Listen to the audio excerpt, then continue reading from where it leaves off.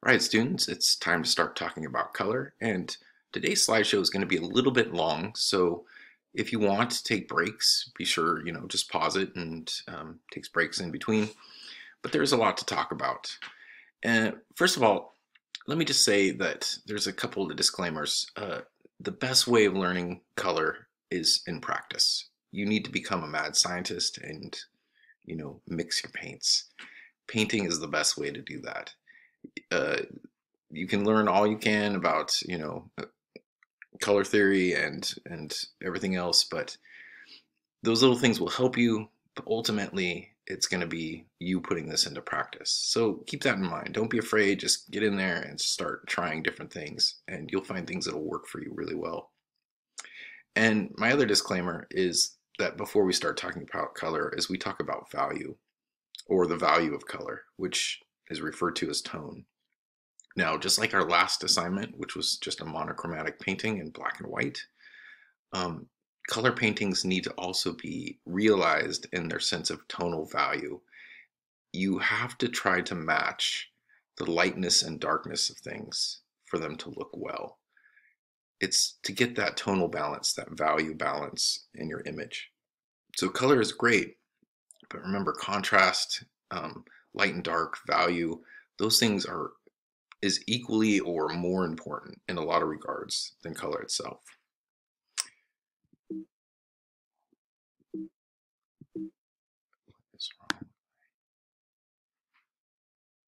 All right, so to begin, let's talk about very basic subtractive color mixing theories. The idea of the color wheel you have to be aware of. You can download one of these from this discussion forum if you wish, if you want to have one physically in your house. But the idea the idea of subtractive color mixing is you start with three primary colors, colors that can only be found in the natural world. So pigments such as blue have to be found in the natural world, yellow or red. Those are the three primary colors, and no other colors can be mixed to make those. And the first set of colors that are made, once you've mixed those, yellow and red make orange, yellow and blue make green, and blue and red make purple. Those are the secondary colors. Okay, and then of course there's variations and subtle, shifts in color all the way around this wheel. There can be a slightly bluish purple, there can be a reddish orange, greenish yellow. All those things are going to be things that you'll need to start picking up on and trying to observe. And one of the fascinating things about this, and we'll talk about this first because I don't know, it's kind of exciting. It's not the only thing to know about, but it is a cool trick that will help benefit your paintings in the long run to understand this, is the idea about complementary colors. Now, those are colors that happen opposite each other on the color wheel. So the opposite of green on the color wheel is red. The opposite of blue is orange. And the opposite of purple is yellow. It's really important to remember those because they have a lot of useful benefits. For one, they act almost like an acid and a base. They're very strongly opposed from one another. Seen by side and side, they're almost violently visually exciting. They're electric. They really make each other pop. So much so that sometimes they can be almost garish, but other times they work very well seen side by side. They make the image more bright. Just, I don't know. They do something to the eyes. But they can also be mixed together, and we'll talk about that too, to help cancel one another out. So if you want to take a red, make it a little more naturalistic looking, take some of that vibrancy out of the hue, you add some green to it, and it can do something. It can start to turn it more into like a gray.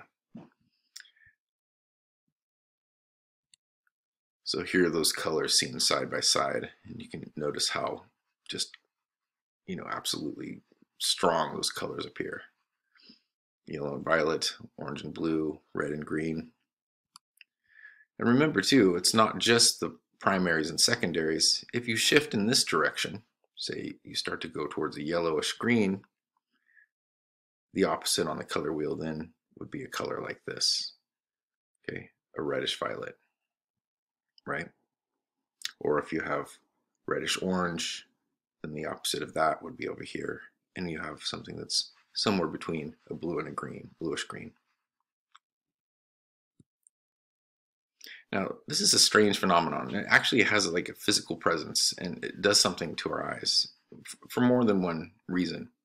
But maybe when I explain this to you, you could take a second to just stare into the middle of this orange flower, and I'll observe, I'll illustrate one of these things that actually happens in your eye. First of all, when you have different types of light source, let's say you have a bright orange or yellow light, like the kind of light you would get from the sun, particularly imagine being at the beach at sunset. You have kind of this orangish, peachy colored light coming down, right? If you notice the shadows that are being cast, they have a bluish to violet cast to them.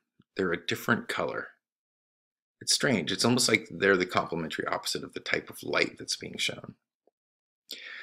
In another example, you could go into, let's say you go into a industrial bathroom or somewhere with strong fluorescent lighting or something. If you look down and notice, you'll see that the shadows actually have an orange to reddish hue.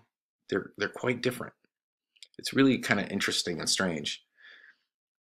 And another example of this, and this is from a personal anecdote that I realized when I was younger.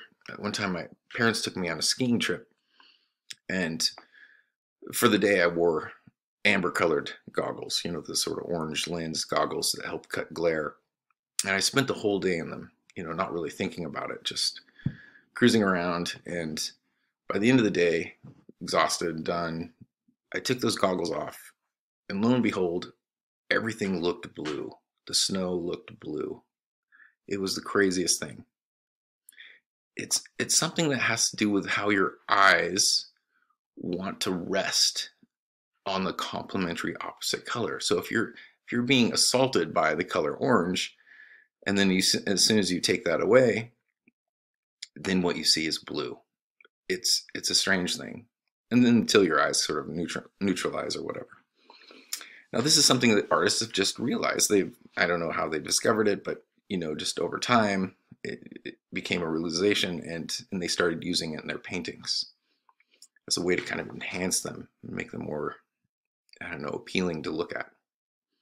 So here we have Van Gogh, and you can see that the complementary color combination here is sort of a green with reds.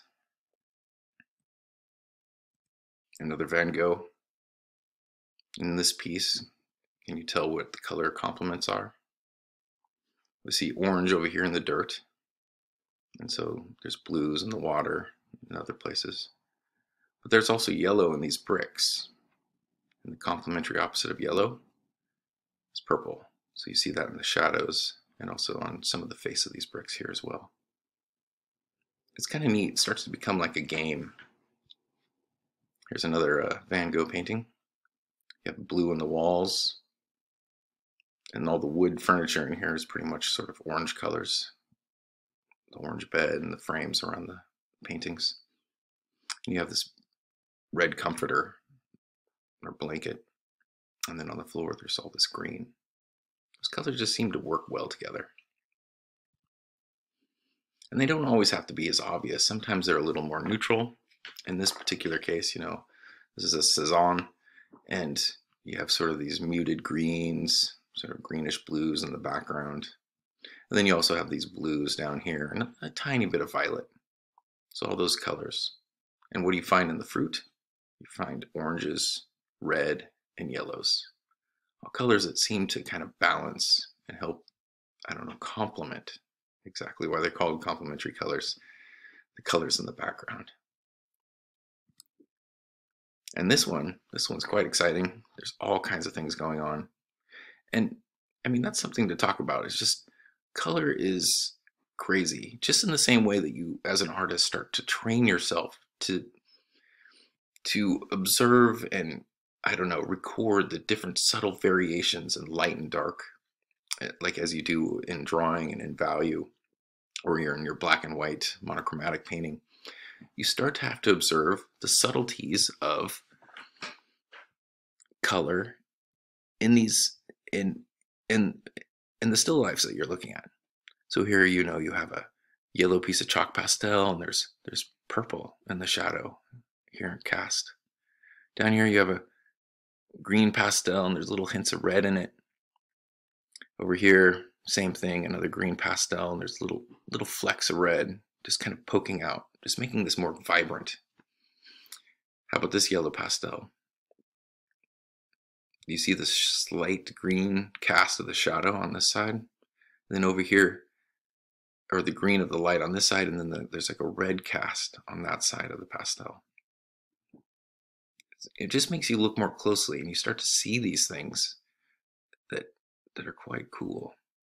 There's a little bit of a green cast on the side of this blue pastel, and there's some red over here, so those are complements, just making them more vibrant.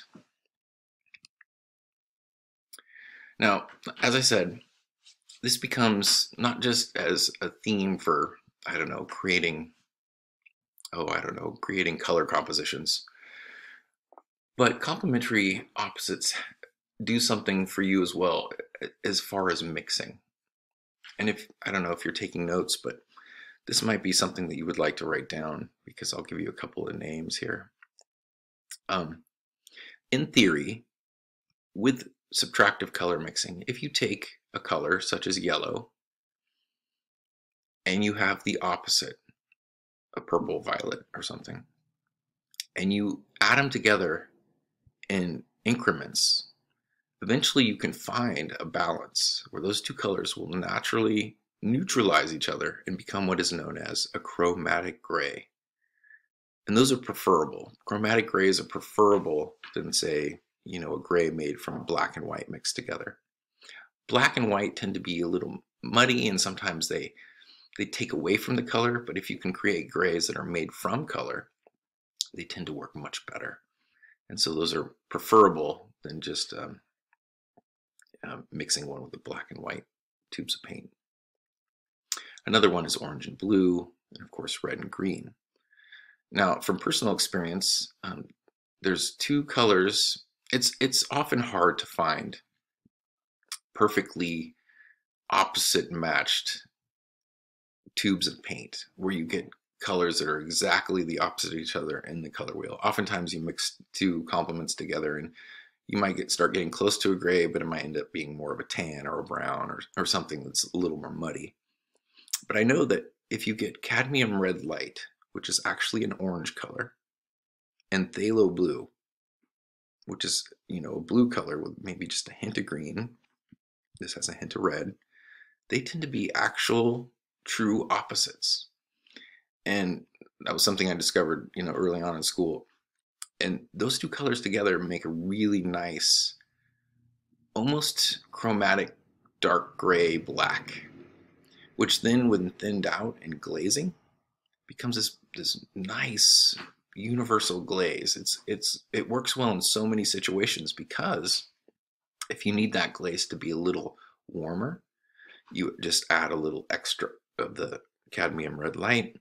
If you need that glaze to be a little cooler, say you're glazing over the top of warm colors, you can add a little bit more of the phthalo, and so it's kind of a nice universal color that you can get. Of course, cadmium red light is a very expensive colored tube of paint, so you're not required to get it. However, if this is something that you like to do, you might consider getting those two colors for those reasons.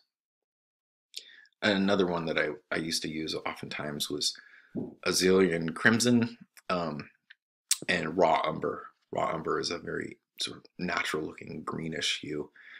And those two together, I would just add a little bit of the a little bit of the Raw Umber into the Alzarian, and it would just enrich in it, make it a deeper red. Just kind of more, I don't know, it was just to order my taste for some of the things that I wanted to use it for. So I don't know, those are just some thoughts. Another one I discovered for the Old Master technique, and these two colors work really well together. Burnt sienna, which is a reddish brown. Okay, of course it's more of a natural color. pairs really nicely with raw umber. So when looking for those complementary color opposites or using them as an artist, it's not always wise to make them really obvious. I mean, the point isn't necessarily to make your paintings overly the top, red and green, super bright to the point of it's melting people's eyes off, right? So you can take those colors and neutralize them a little bit. And so you see in this painting, the colors have been a little bit more neutralized. This purple here isn't so harsh, and it pairs nicely with the yellow and the guitar. And you have kind of this reddish brown up here, and it's complemented by the green of the pants. So it's not always really, really obvious, but for you as an artist that you're aware of, now that you're aware of this concept, you can start making a game out of it, looking at how painters have used it in a lot of the paintings that you see. Now, of course, that is not the only type of color scheme that artists use. There's lots of different other ones. One of the most obvious ones is called the primary color scheme. Here's one from Mondrian. It's obviously just red, yellow, and blue, right? But you also find that one oftentimes in older paintings, religious paintings in particular. I'm not exactly sure why, I can't remember, but you have these reds, blues, and yellows, right? Primary colors. But you also notice in this one, they're complemented. There's a little bit of violet in this covering on this guy's head. This blue is complemented nicely by the orange tunic of this fellow right over here. And the red is complemented by some of the greens in this person's garment. It's very much like they were trying to get your attention, I think, trying to make people look at this iconography in the same way that manufacturers use primary and secondary colors to advertise their cereal on the, in the grocery store shelves. Those colors are grabbing and, they grab your attention. Another color scheme is called analogous, and those are colors that happen more closely together on the color wheel. So rather than having opposites, the colors seem to be kind of bunched up on one side of the color wheel. Here you have one with a bunch of the warm colors, or colors that are in the cool range, greens and blues or greenish yellows, that sort of thing. Now, it's advisable, especially in oil painting, I think. The only exception to this would be if you were using watercolor, you wouldn't like to use the white of the page to help give luminosity to your transparent pigments. But when it comes to oil painting, acrylic painting, that sort of thing, where you're putting down more opaque layers, it's advisable to tone or stain your canvas first. And oftentimes, colors that are used this is burnt sienna. It gives a nice kind of warmish, red tone that you can work on top of. And that way, when you lay your brush strokes down and, there might be the possibility of a little bit of the canvas popping through here or there, you miss a spot or intentionally leave spots popping out, you get this nice color added rather than just the harshness of the white. White and black are colors you kind of want to avoid a little bit if you can help it. Oftentimes they ruin colors, and so just adding a layer of color is better. So you'll notice that here on this Toulouse-Lautrec. Down here you have the yellow of the ground that he's painting on top of, or working on top of, rather.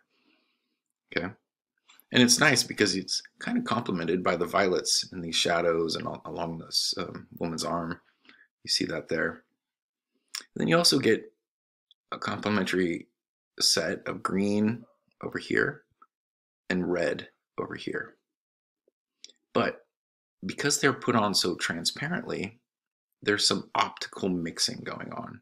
And optical mixing means that if you put a more transparent layer on and the color from underneath also comes through, it affects one another. As if putting two planes of stained glass together of different colors, they start to create like a blending that happens naturally. So this one looks a little more like instead of red, a little more orangey because of the yellow mixing. And this green over here is a little more of a yellowish green because of the optical mixing going on. Interesting. The sort of color you tone your ground or stain your ground is totally dependent on, it's up to you. Some people use really bright colors. This is Sean Griggs out in Ferndale. He often uses this really bright red color underneath his paintings, and it sort of complements his landscapes. He often does things at the beach or things in nature. And as you can see here in the green foliage and in the under canopy, you get these little hints of the red coming through still. Right here on the edge of the building, over here in these plants, little hints of that red color popping through his painting. And it just makes it more exciting, it complements the greens, and just makes everything more lively to look at. Here's another local painter, Erica Brooks. You can see her painting set up at home, which is kind of nice. Here's what's kind of like a shadow box. So if you have the inability to sort of keep sunlight off of your still life, maybe you don't have enough blankets to cover your windows, or you just are in a situation where that doesn't work, you could build yourself a box like this, which helps protect the still life from that unwanted sun. And then you can have more control over what's happening with the lighting on your still life. But back to the point, notice it looks like yellow ochre is a very common color to put down to start. You can see little hints of that coming through her painting. And then she painted the blues, once that dried, over the top. And so when you get little hints of it coming through, places where the blue is a little thin or didn't even get put on all the way at all, you get little hints of this color coming through, which is much nicer than just stark white. This is a copy of, a student copy of, I think they were called the California Painters. I'm not sure what the artist was for this one, but this one, there was a bright orange put down first, which great. That tends to really help and make this more visually stimulating when you see the greens and the blues. The greens and the blues are complemented by the reddish orange. It's kind of a, split the difference complementary color. But imagine this painting, to make the point, imagine this painting without that orange color. If it was just the blue and the white and the gray and the greens, it would look a lot more muddy. It would lack something and seem kind of dull. So back to the point of creating values, or with color tones, let's take a look at the idea of what an underpainting can do for you. And I think I showed that to you in my demo for our last painting. But let's say you're going to stain your canvas with something like burnt sienna. I'll say that again, that's a very common one. Yellow ochre and burnt sienna are very common. You can lay it down in such a way, almost like a watercolor, in washes, and try to start capturing the different tonal values that you see in the very first layer. Here's a couple of different versions where they've attempted it different ways. Trying to show the shadows, trying to show where the lights are versus the darks. So you start getting that information there prior to putting down your more expensive colors. In fact, this was a common practice in a lot of old Renaissance painting shops. They would often do what was called like a grisaille, just a tonal version of a painting, and they would show it and hang it in their shop. And when clients would come in, they would see one that they would like, and they would say, "That looks great. I love how it looks. Can you now finish it in color for me?" Because the shop didn't want to waste their really expensive paints and pigments on a painting unless they knew it was already sold. And strangely enough, seeing it in black and white was good enough for the client. They knew it was going to be good based on those qualities. So just another example, just of how you can just paint and draw in those early stages. And now finally, let's talk about another couple of painting terms or color terms. And that is what is referred to as perceived color versus local color. So local color is the color that something is. So, for example, my walls are blue, my shirt is black, my hat is blue. It's just those are the colors that those things are, and they exist independent of lighting. Perceived color, however, is how those colors look in different sorts of light, because lighting changes how you see things. And the easiest example of that would be, I don't know if you've ever been to a club with black lights, but if you wear a white t-shirt into there, you go into the black light room and I don't know, your shirt is glowing sort of neon bluish purple. It's, you know, it's a different color because of the light. That is perceived color. So how do we break down what we see in real life with those things? Well, I mean, first of all, a lot of it's just going to be you looking closely and trying to see what tones are there. I'm sorry, hues. But let's just kind of break it down here in this build up. So in the background, this photograph, we'll pretend this is real life. You see this sort of hazy blue of the background, the way things look hazy and atmospherically bluer as they go further away. Then you have this big valley here, and it's sort of bathed in natural light. And then you have cinder blocks, or some sort of stone blocks. We'll say they're concrete, and you know, they're probably a gray color of some sort, you know, maybe with a little bit of brownish, I don't know, moldy crud on the side. Here, you know, we have sort of an underpainting that's banking a lot on the perceived light.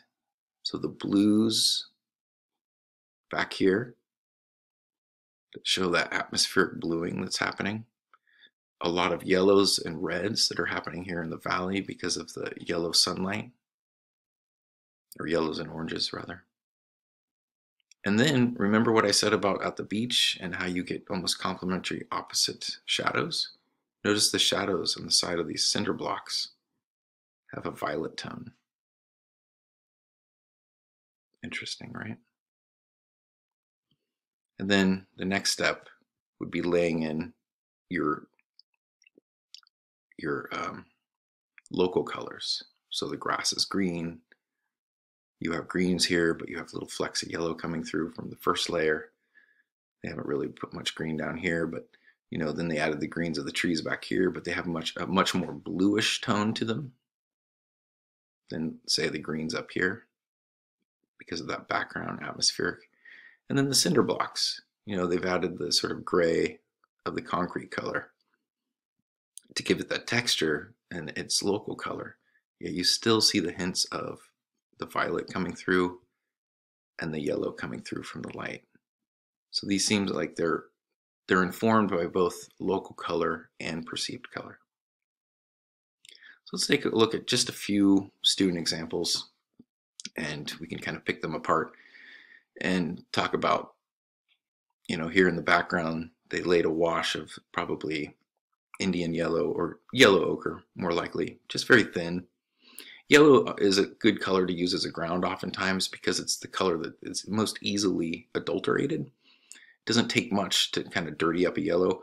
If you put it down on the nice clean white canvas before you begin, oftentimes you can try to leave it alone, and it ends up staying nice and yellow and translucent. Otherwise you have to grab some sort of opaque yellow and try to glob it on. But these are more luminous oftentimes. Then you have the blue of the bottles, complemented by the oranges. Here you have a nice red shadow on the back of this orange, complemented by this green. Then you have this red onion back here, which is more violet than red, right? Because of the color of the skin. And it complements by the yellow background. Also notice, look at these shadows. They're not black. There is a lot of a cool color in them.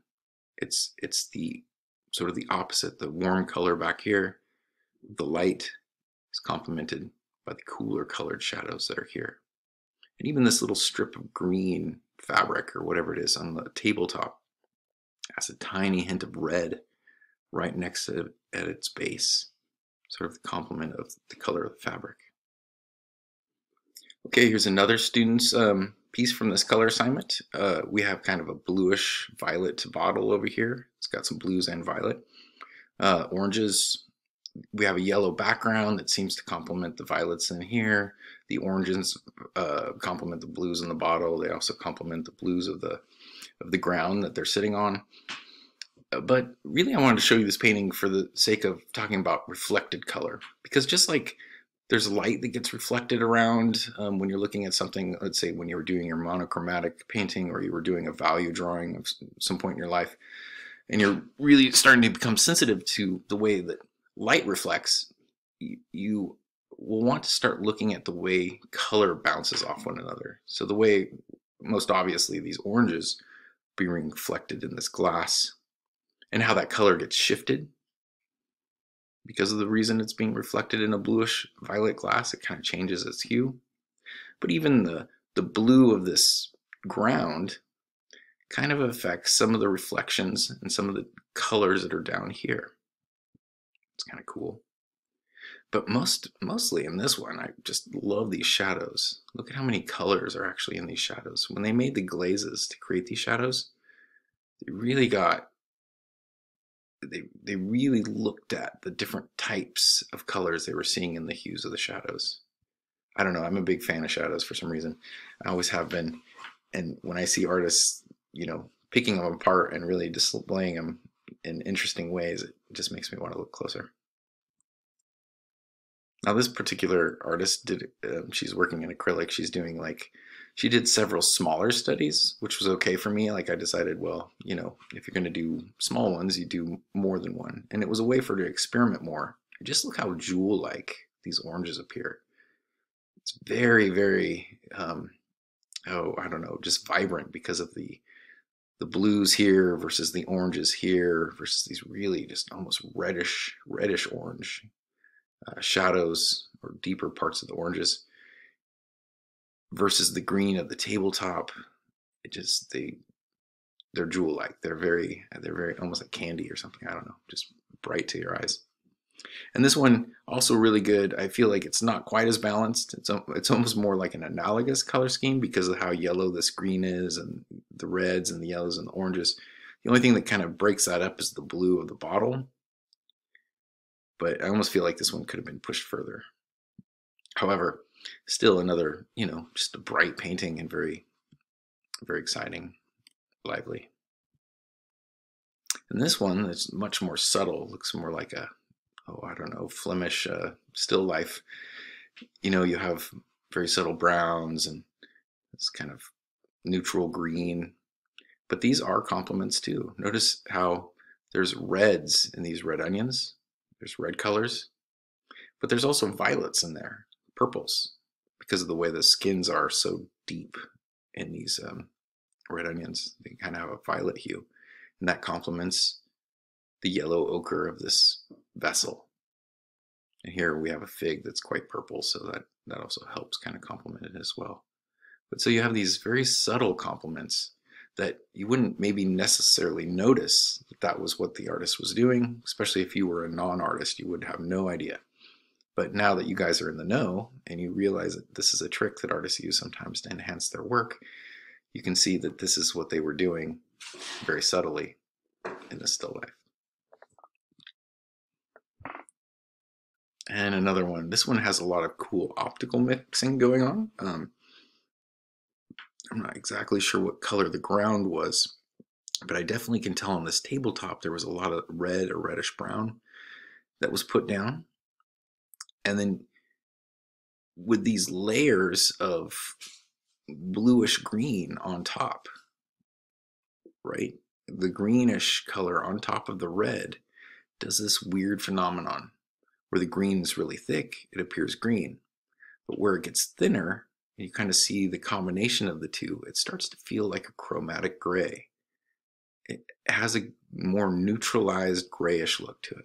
I'm not saying it's gray, like straight gray, but you see what I mean. There's more of a gray quality to this area here than there is to over here. And then of course, the complements that we've talked about before, the red in the cup versus the green in the background, these kind of oranges versus the sort of the blues and the bluish green, some blues here, and then violets and yellow. I mean, all that stuff works together. But just another fun example to look at.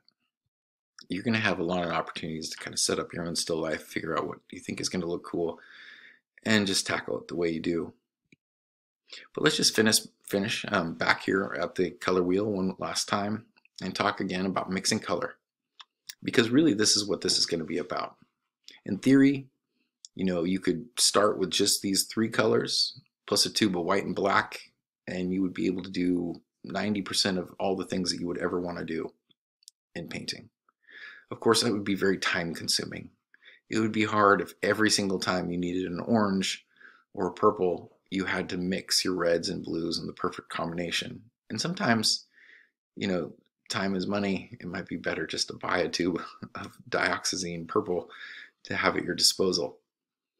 But the idea is that, if you need a green, you can just mix these 2 together.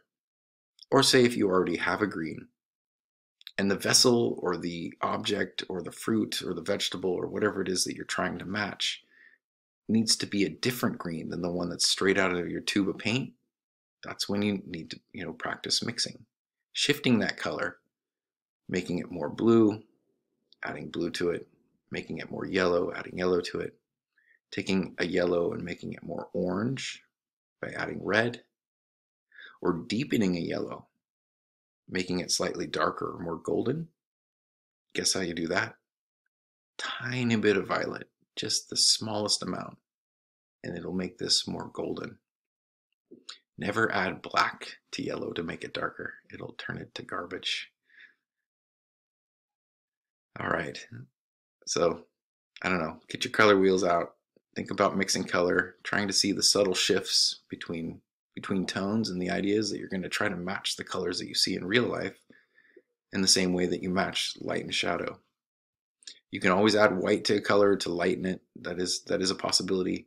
Or you can try to thin it out with glaze to make it more thin and transparent. But that doesn't necessarily work if you're working one opaque color over the other. You might need to add white. It will take away some of the vibrancy of the hue because, white tends to muddy, but at the same time, the white will lighten a color. So if you have a very dark blue and you need to make it lighter, obviously you have to add white to it to make that happen. Okay,